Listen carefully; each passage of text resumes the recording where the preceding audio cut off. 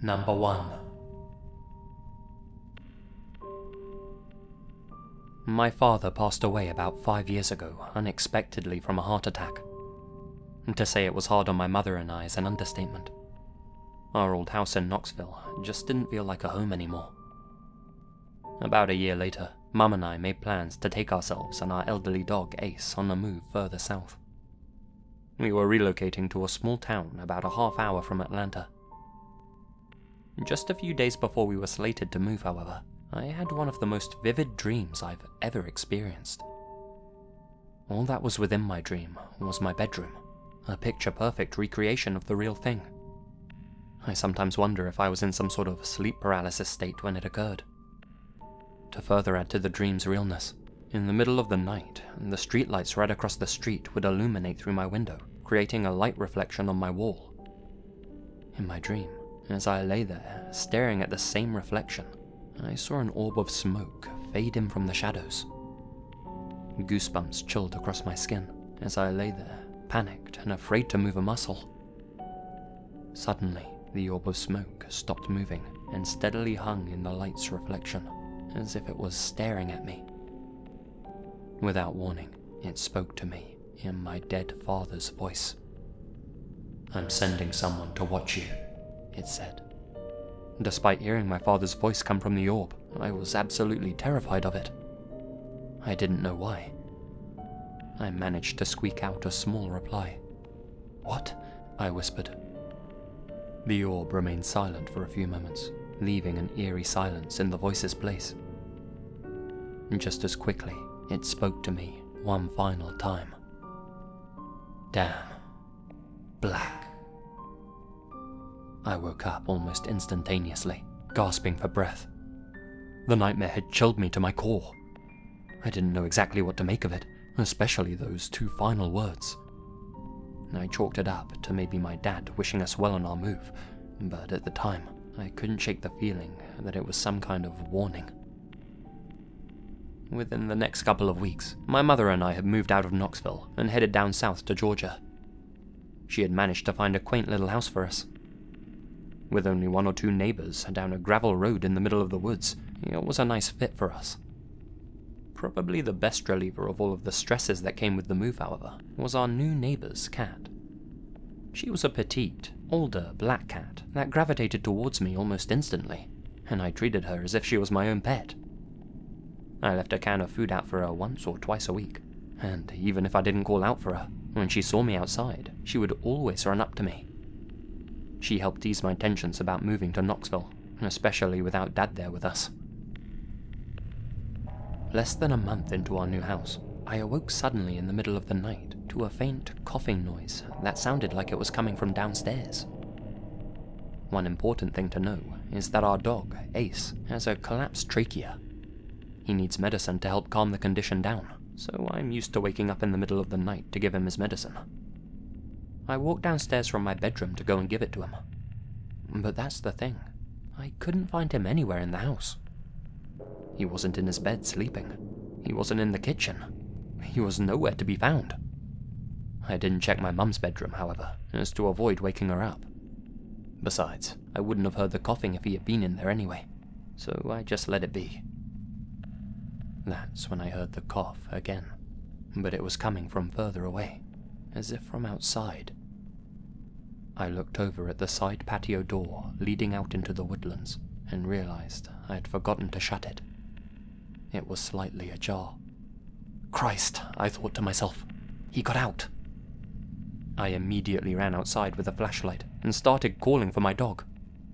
"Ace! Ace!" I shouted into the neighboring trees. I heard another cough and shined my light in its direction. That time, the cough had echoed from down the gravel road. I swear, a path had never looked so terrifyingly desolate. But in that moment, I thought my dog was lost, so I chalked the fear of the gravel road down to new house jitters. I pressed onwards. "Ace, come on boy, home's this way buddy." That's when I heard it, the cough that I had been following, but this time it didn't sound like the dry cough I'd been hearing before. Instead, the cough had slowly morphed into a low growl. I shined my light towards the new sound. There, up ahead, stood a bright red fox in the middle of the path. For a moment, I figured it was some kind of sick fox which I had mistaken for my dog. The whole time, as I was processing what I was seeing, it stared directly at me. Its eyes glowed from the light of my flashlight. However, our stare broke when it tilted its head to the right. I looked down at what it was staring at, and there she was. Our neighbor's little black cat standing beside me. It was as if she had completely changed persona. She was no longer the happy, affectionate cat I had come to know. Instead, she had her back arched upright, every fiber of her hair standing at attention. The little cat uttered the lowest growl I have ever heard come out of a feline. I figured she was just scared of the fox, so I knelt down beside her, trying to coax her away. I didn't want the fox hurting her. No matter how many times I tried to coax her out of her fight mode, she wouldn't budge. Her stare remained unfazed. That's when I looked towards the direction of the fox once more. There wasn't a fox standing there anymore. Instead, in the exact same spot of that gravel road, there was a walking, rotting corpse of a roadkill coyote, slowly moving towards me. I took a step back, absolutely horrified of what I was seeing. Its jaw was hanging loose from its face. One of its eyes was stained red, and it wobbled back and forth as if it was desperately fighting pain. I rubbed my eyes out of disbelief, hoping I was imagining it, but it was still there when I opened my eyes. Despite the gruesome sight before us, our neighbor's black cat, in spite of how tiny she was, stood there and kept growling at the creature, holding her ground. Suddenly, the thing stopped. The creature had ceased its walking towards us. For a moment, it just stood there, glancing back and forth between myself and this little black cat that was trying to defend me.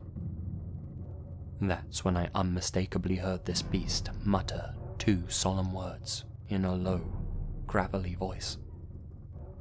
Damn. Black. In a flash, the creature ran straight into the woods. I shined my flashlight in its direction, but it had completely vanished. Even the brush it had run through looked untouched. That's when the cat, still standing beside me, calmed herself down, almost as if nothing had happened. She rubbed herself up against my leg, returning to her normal, loving mood. Despite technically not being mine, I proceeded to scoop her up and run back to my house. Before heading upstairs with the little black cat snuggled up in my arms, I decided to poke my head into my mother's room. Laying on the floor, sound asleep, was Ace. He'd been in there the entire time. I quietly closed her door before bolting upstairs. I made sure that little cat slept with me in that bed all night. From the research I've done, I think I was almost the victim of some kind of skinwalker. It must have picked up on the sounds my dog sometimes makes late at night, knowing I'd likely come to his aid. For whatever reason, our neighbor's black cat had scared it so badly, it scrambled away. I haven't seen it since that night, maybe because the same cat still wanders around that gravel road late at night. Maybe it decided I just wasn't worth the trouble.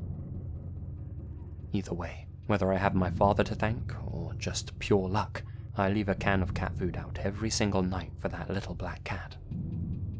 And the most ironic part of all, that cat's name is Halloween.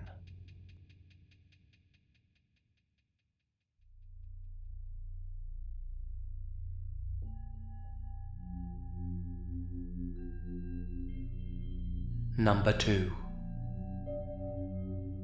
I was traveling through America when this happened. I'd made it to Nevada and found myself in a bar in some small town. I ended up chatting with some random guy at the bar, telling him about where I was from and where I was headed. Told him that I'd be in town for a couple more days before moving on. As we were sitting there, sipping on our beers, a rough-looking guy entered the bar. He looked like a typical biker that I'd seen in American movies. He had this long beard, bandana, shades, leather jacket. It was so stereotypical that I gave a little laugh when I saw him. The guy I was sat with gave me a real serious look. "Hey, don't mess with the bikers, man." His tone was so serious that I stopped chuckling immediately. I didn't mean nothing by it. It's just that where I'm from, guys like that are rare beasts indeed. Well, the two of us sat there drinking for a little while longer before I said goodbye to the guy and headed back to my hotel. Anyway, next evening I went back to the same bar. Ended up talking with some other guys at the counter. They seemed friendly enough. This was 20 or so years ago, but I remember their names to this day. George and Steve. A couple of other out-of-towners. We spent a few good hours laughing and drinking together, just generally having a great time. All of a sudden, a group of 6 or 7 of those bikers walked in. They all looked just like the guy from the night before. Same biker clothes, ragged look. Hard compadres, put it that way. I remembered the old guy's advice from the night before and decided to look away. Didn't want to make eye contact with them, just in case. Don't mess with the bikers, right? Well, George and Steve didn't get the memo. They started muttering under their breaths about how ridiculous those guys looked, how they were trying too hard to look cool or tough or whatever. One of the bikers comes up to the bar, stands right next to George's stool and orders a drink. That's when George started making fun of the guy, saying how he reeked of bad body odor. Well, he said this a little too loudly, and the biker heard him. "What was that?" the biker asked George, with the gravelly voice of a guy who smokes 40 a day. George had had a few drinks by this point, so rather than apologize, he went whole hog. "I said you stink worse than a fat guy's arse crack. You hear me that time, buddy?" The biker just smirked at George, looked me and Steve over in the process. The barman handed the biker a bottle of beer. The biker took a couple of big chugs, then, without warning, smashed the bottle over George's head. That's when the other bikers moved in on us. They roughed Steve and I up pretty bad, but nowhere near as bad as George. The barman didn't even try and stop them. Either he was friends with these guys, or he was smart enough not to get in the bikers' way. They grabbed a hold of all 3 of us and took us outside. Steve and I could still walk, but they were just dragging George at this point. Alongside all of the motorbikes outside was a Jeep. They led us over to it and threw us all in the back. My head was spinning at this point, and rather than be filled with panic, I just remember thinking how weird it was that these bikers had a Jeep. Several of the bikers crammed themselves into the vehicle with us. The others rode alongside on their bikes as they drove us out to God knows where. After a long drive, the Jeep came to a sudden stop. One of the bikers next to us opened the door. I looked out. We were in the desert. They kicked Steve and I out of the Jeep, but left George inside, half conscious. All the bikers hopped back inside the vehicle. The driver rolled down his window. It was the guy George had made fun of. "You should pick friends with better manners," he told us. Then, with George still inside the vehicle, they drove off into the night, kicking up dirt as they went. Steve and I walked for a couple of hours before we stumbled upon civilization again. We were dehydrated, exhausted, and in agony, but the first thing we did was find a phone and called the authorities. We told them everything we could. Where we'd been, what had happened, and that George was still missing.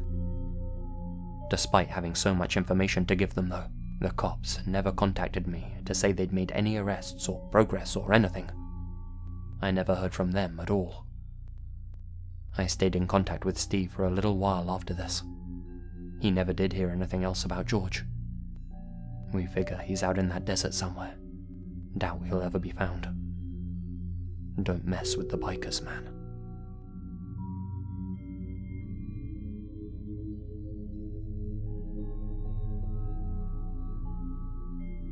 Number 3. This is a memory from my childhood that still chills me to this day. I've pieced the whole story together from what I can remember and what my family has told me. I'll try and keep it brief. Anyway, here's the story. I was young at the time, maybe only 3 or 4 years old, and my parents had taken me out to an amusement park for the day. Spent most of our time in the kiddie section with all the really tame rides, the kiddie attractions and that sort of thing. Now, I don't remember how I became separated from my parents, but according to them, they looked away for a split second and I was just gone, vanished into thin air. As you can imagine, they became erratic, screaming my name and running all over the place looking for me. My father ran up to one of the workers and told them I had disappeared. The worker sprang into action fast. They had all been thoroughly trained for such an incident. He immediately pulled out his radio and reported a Code Adam, or something like that, a code they used to report that a kid's gone missing. All of the exits were closed immediately, and nobody was allowed to leave the park. The most senior guy there came up to my parents. My mum and dad started telling them as much information about me as they could, about my hair, my clothes, but the senior guy told them to forget all about that.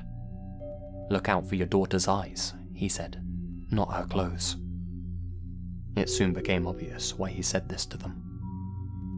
I was found 5 minutes later in one of the park's toilets with 2 women. One of them was shaving my head, and the other was changing me into boys' clothes. They were trying to disguise me and sneak me out of the park.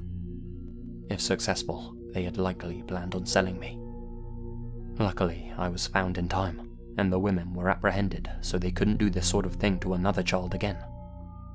No doubt I looked a little weird with a half-shaved head, but my parents were extremely relieved to see me and have me back in their arms. It's disgusting, the depths some people will sink to. To think how differently things could have ended up had the staff not been so professional.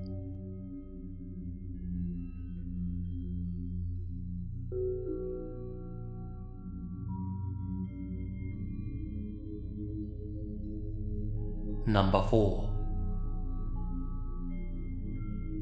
This is something that happened to me a while back. I lived in Canberra at the time, and had just been out drinking with my buddies late one night at a local watering hole. The bar was close enough for me to walk home, but required me to go through a park.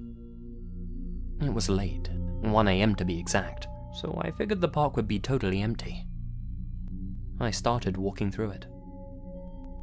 When I reached about the halfway point, I heard something coming from the woods that surrounded the park. It was something I didn't quite expect to hear. The sound of a baby crying. What the heck? Who was out in the woods with a baby at this hour? I stopped in my tracks and listened intently. The crying continued. It wouldn't let up. Didn't sound as if anyone was coming to comfort the baby at all, like it was alone out there or something. I guess I'd watched too many horror movies or listened to too many scary stories on YouTube or something, but my drunk mind went into overdrive, thinking that this was a freaky scenario. I got real paranoid and dashed through the park along the pathway, not going anywhere near the tree line. It was a shameful thing to have done, to not check if everything was okay with the crying baby, but I was young and stupid and selfish. Turns out, being young, stupid and selfish may have just saved my life. I later learned there had been a number of violent robberies and stabbings in that park. A few days after I heard the baby crying there, a man was apprehended in those woods. He'd been hiding in the trees, playing the sound of crying babies on his phone to lure people towards him. He had done it several times already. Once he had gotten them deeper into the woods, he attacked the people he tricked, stabbing them and robbing them. The guy literally had dozens of different tracks of babies crying and dogs whimpering on his phone, all for the purpose of luring people towards him. Talk about an evil trap. He was literally targeting the people with the biggest hearts. I felt ashamed at the time, but I'm damn glad I didn't investigate that crying noise.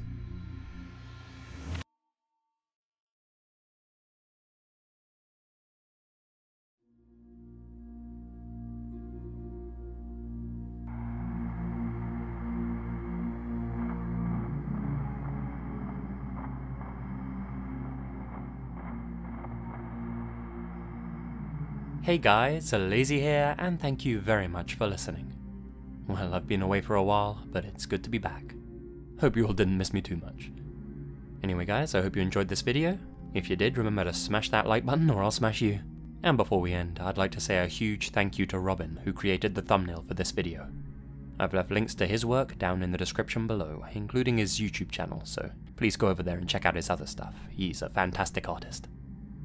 I'd also like to give a huge shout out to my Patreons, especially my biggest supporters: Joshua Lindsey, Sieg, Kyle R, Embasify and Embasify 2, Martin Vatland, Gamm-a, Kelly Rocco, Connor Louthan, Kelly Rocco again, DannyElk, Darius Saffaie, Nadine, Mitchell Herrera, Sloane Crawford, Sarah Ramirez, Victor Javier Fonseca Ruiz, Maricruz Cedano, AnimeWimp, Crazy MaskParade, James Labour, ProCupidineNata, Gina Valera, Philip Westre, Alex Greensall, Monica Mendoza, Crawford K McDonald, Marley Wright, and ReyPriceBurton.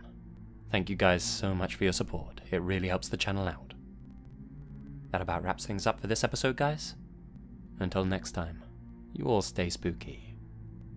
And remember, the best things happen in the dark.